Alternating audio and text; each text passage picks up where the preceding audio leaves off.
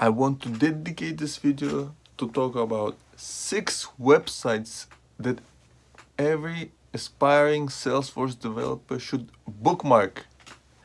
Plus, there's even a 7th website that's a bonus that is not necessary to bookmark for learning purposes, but quite fun to do so. Stay with me, like this video, subscribe to my channel. Let's get started! First website that every Salesforce developer, and especially aspiring Salesforce developer, should bookmark is Stack Exchange's Salesforce section. This Stack Exchange is home to some of the top Salesforce developers in the industry, and they're super helpful to each other. You'd be surprised by how fast people respond to your questions. This is a community that is so helpful to each other. If I click on my name, we can see that I have 113 reputation points. As you get more reputation points, you get more privileges. But the next privilege is once I get to 125, I'm able to vote down questions that I feel are non-helpful, non-productive. So it's quite gamified, pretty fun. Makes me want to ask more good questions, but I don't have any good questions to ask right now. So apparently I've asked 16 questions so far. I've given 5 answers. So these are other Stack Exchange websites that I use besides Salesforce. 2000 is the number of times people have viewed my posts. Now let's look at the next website, which is the Trailblazer Community. You can go to it by typing in success.salesforce.com in your browser. Then make sure to log in with your Salesforce credentials. Once you're done logging in, click on Collaboration. And here there are 3 great places you can go. First, you can follow interesting topics, see what topics are hot, like admin topics, Trailblazer, extra credit, etc. And then if you click on it, you can see what's the latest discussion announcements around it. Look, apparently there was a Lightning summer school. Great. And you can meet other people who are also trying to become Lightning developers. And sometimes when you complete these webinars or take part in them, they give you discounts for Salesforce certifications. I hear it's about $75. The second great place here in the collaboration section is the groups. So I'm part of all these groups. But there is a group that I just looked at prior to making this video, the Baltimore, Maryland Administrators Group, and I was just looking to see what's been the action here, and I see that Mike Bajer has recently posted an opportunity for developers, senior developers. I think this stands for Business Salesforce Analysts and Technical Architects, and apparently he just recently joined Capgemini and is looking for more people who can join him as well. And here he posts his email address, phone number, so you can directly go find Salesforce opportunities in these groups, okay? No need to apply, or you can still apply through LinkedIn and Indeed, but this is an alternative channel how you can get to the decision makers. So make sure to join some groups so that you know about such great opportunities. All right. And the third great place here is this place called Messages. Basically, you can send a message to everyone who is registered in the Trailblazer community.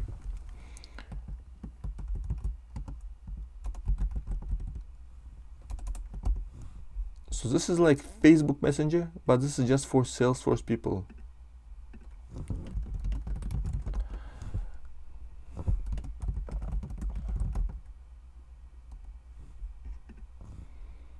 Voila, I sent him a message.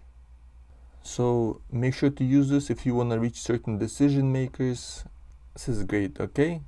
Sometimes people reach out to me Alright, so this was the collaboration section. Once again, 3 great places here are the topics. Follow some topics that interest you, like lightning, development, admin. Next is the groups. Make sure to join groups that are local to you, that sound interesting for you. And third is the messenger. Use it to reach decision makers. I think is the third website that every aspiring Salesforce developer should bookmark. I'll give you a hint. It has to do with learning. It begins with T. Yes, you probably got it. Trailhead. You log in. You can use your Salesforce credentials. And as an aspiring developer, you probably want to focus on developer projects, on developer modules. So let's go to Trails and let's pick the developer track. And I suggest completing all the relevant beginner tasks, and later on moving on to the intermediate ones, and etc. Alright, good luck with that. Make sure to bookmark Trailhead. Fantastic website for free, updated. All the latest Salesforce technology is here to learn for you. The next website we'll look at might not be so intuitive, but once I'll show you, it'll make sense.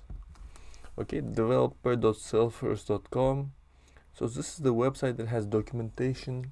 A lot of everything Salesforce related has documentation, and it's right here. For example, if you're looking for documentation on community, here it is, Lightning Community's developer guide. And here you can go step by step. So this is a very good website. This has all the developer documentation in one place. All right, next website. What do you think is website number 5? And this website is actually very US centric. I feel it's very US centric, maybe also Western Europe. First letter is R, second letter is E. Yes, you probably got it. Reddit's Salesforce page. And here there are a lot of community members. 37 are online right now, and it's 8 AM. I like this community because people talk about topics that are not on any of the other resources I suggested so far. For example, people talk about career advice, about Salesforce bugs. For example, when there was the Salesforce Armageddon with the permission sets, when everything got reset, you might remember, about 3 months ago. This is where all the latest updates were on that topic.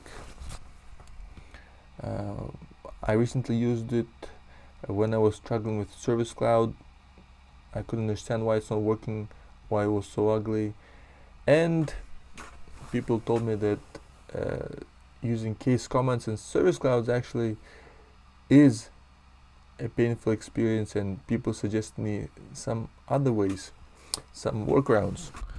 All right, we just finished looking at number 5. What's number 6? What do you think is the 6th website that I highly recommend you bookmark? It begins with T, goes with R. Yes, it's Trailblazer. Trailblazer what? Trailblazer Community Group. So let's go here. All right. So I live close to Baltimore. I'll put in Baltimore, and let's see what kind of groups are in Baltimore. There's a Maryland Developers Group and Maryland Administrators Group. All right.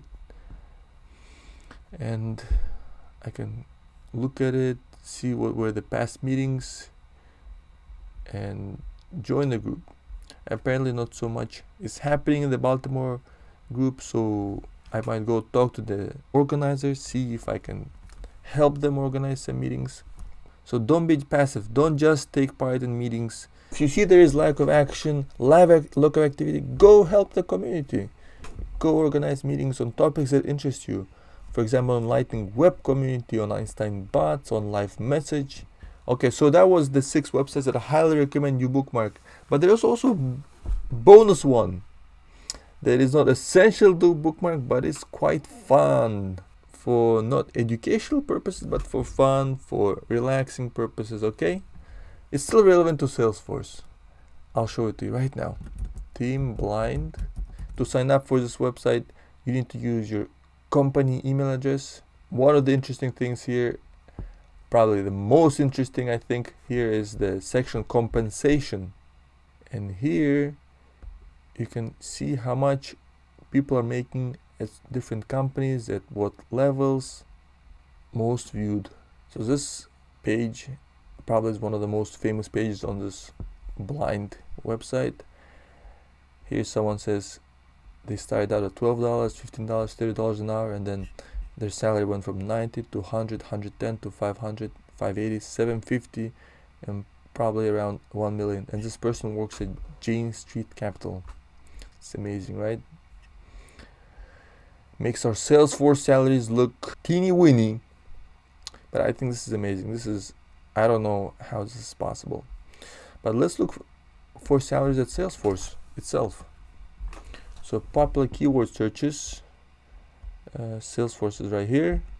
These are discussions by people who actually work at these companies. You can see at which company that the discourse is coming from. For example, this guy works at Microsoft. This guy works at MuleSoft. This guy works at Starbucks, Pinterest, etc. So interesting discussions, right? So I find this website is most interesting for the section on the compensation, yeah.